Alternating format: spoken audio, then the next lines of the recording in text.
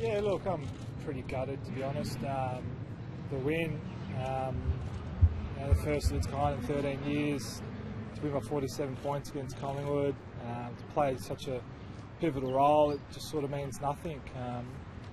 To come to the boundary line and to hear a 13-year-old girl call me an ape. And it's not the first time on a footy field I've been referred to as a monkey or an ape. It was shattering. I turned around, and when I saw it was a young girl, and I thought it was 14, that was my initial thought. I was just like, really? I was just like, how could that happen?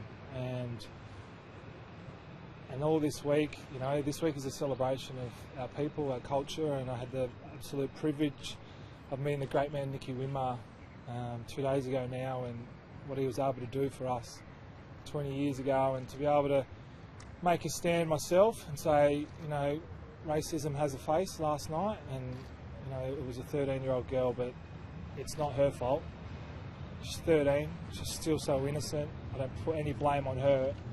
Unfortunately, it's what she hears, the environment that she's grown up in, that has made her think that it's okay to call people names.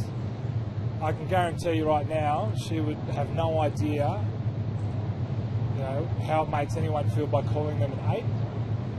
I think, it was just the name calling that she was doing, and unfortunately, it cut me deep, and it affected me so much that, I couldn't even be on the ground last night to celebrate a victory, to celebrate Indigenous round, and I'm still shattered. Personally, it's tough. Loving the support of my friends and family and people in the social media is fantastic, but I think the person that needs the most support right now is the little girl. People need to get around her. She's 13. She's uneducated. If she wants to pick up the phone and call me and apologise, I'll take that phone call, and I'll have a conversation with that girl about, you called me a name, this is how it made me feel. And it's school stuff. It is school stuff, and that's what it took me back to last night. I felt like I was in high school again, being bullied, being called all these names because of my appearance. And I didn't stand up for myself in high school. I'm a lot more confident, I'm a lot more proud about who I am and my culture.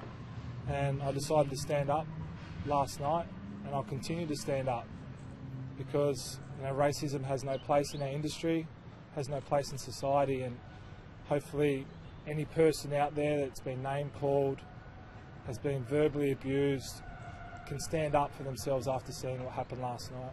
Is this the